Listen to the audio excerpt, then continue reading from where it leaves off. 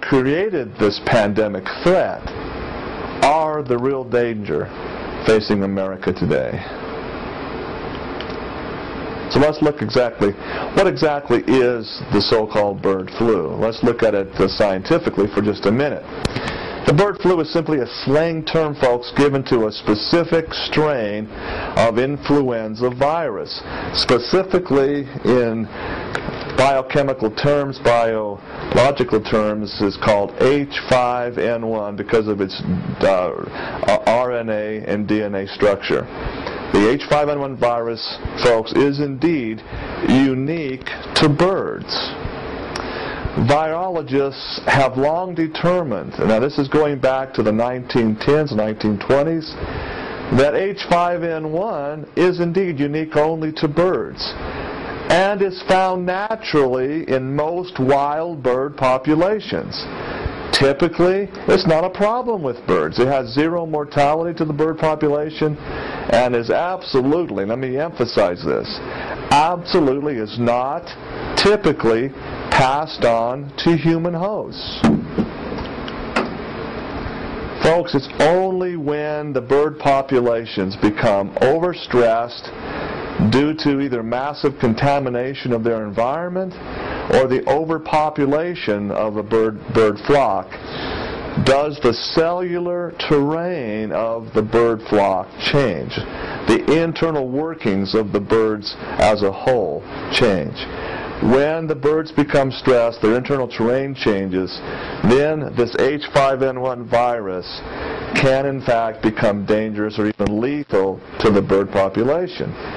When the bird dies, folks, this virus in fact evolves into a fungal parasite. Let me emphasize, a virus is the seed, the spore of a fungus. That's what a virus is, as opposed to a bacteria, which is a living one-celled organism. Okay, a virus is the microscopic seed or spores of specific funguses. So when the virus evolves and begins to affect a whole bird population, it helps Mother Nature to cull the flock, to bring it back into the balance that is necessary to keep the bird itself, the bird genes itself, intact. The fungal parasite that evolves from the influenza H5N1 really helps to rapidly decompose the bird as well. It's part of nature's plan.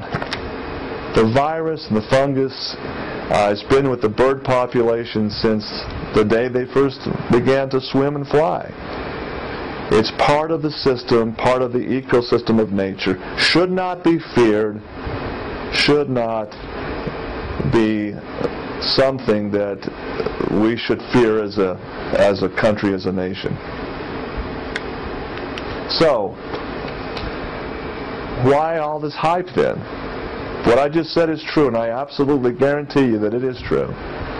Why is there such hype over the bird flu? Now, there is a possibility, there is a way that the H5N1 bird influenza virus can infect humans, can become deadly to humans as well. And that is simply when the bird flu H5N1 mutates because of specific environmental toxic loads. Heavy toxins such as PCBs, such as other type of neurotic type of gases.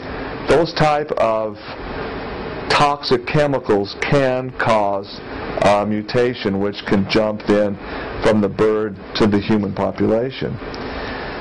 Now, these mutations, I got to emphasize, just never do occur naturally. It's only when we see human-introduced toxins, where humans have messed with Mother Nature, basically, that we see these mutations happen.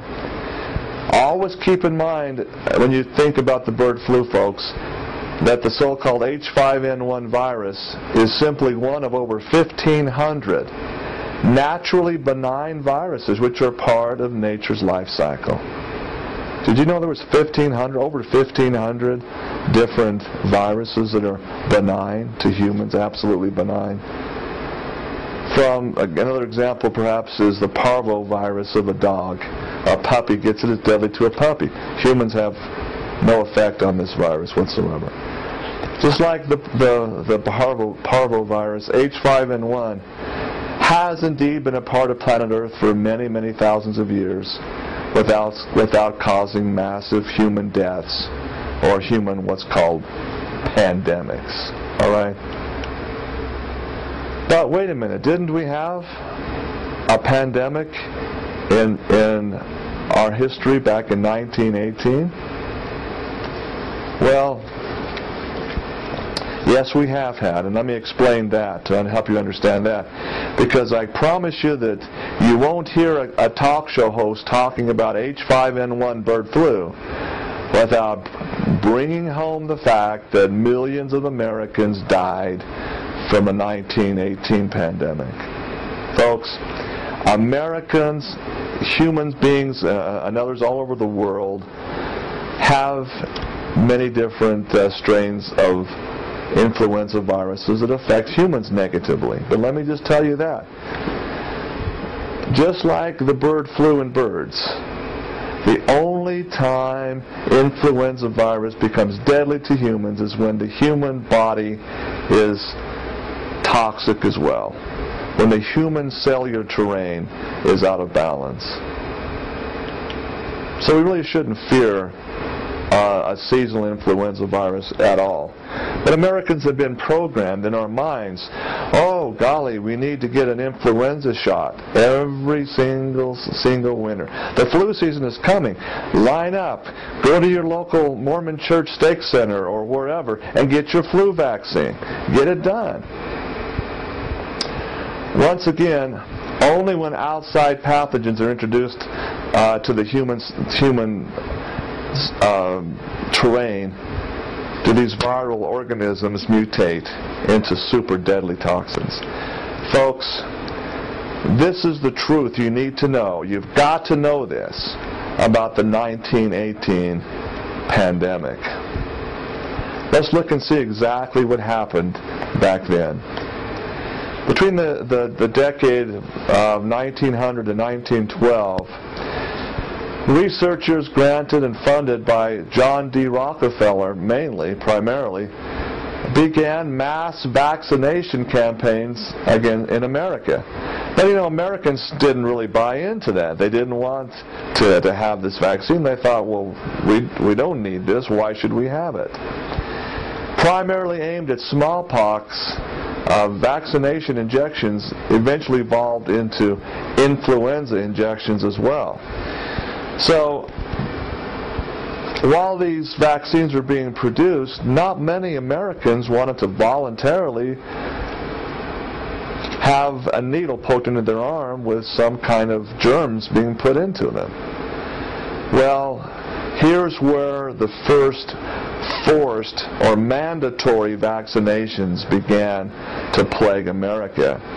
This happened 2 years after the research was basically completed. In 1914, the so-called Great War begins in Europe, which the Great War we know today is World War I. The United States didn't really officially enter World War I until the year 1917. President Wilson eventually declared war on Germany following the pressure put on to him and Congress by the sinking of the Lusitania, the equivalent at that time of the Titanic, a massive, wonderfully built and equipped luxury cruise liner.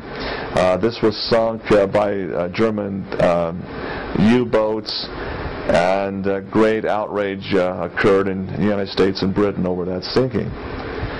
When the U.S. finally entered the war on the side of Great Britain and France, in early 1917, the nation of Spain allowed the United States military to establish training bases on Spanish soil.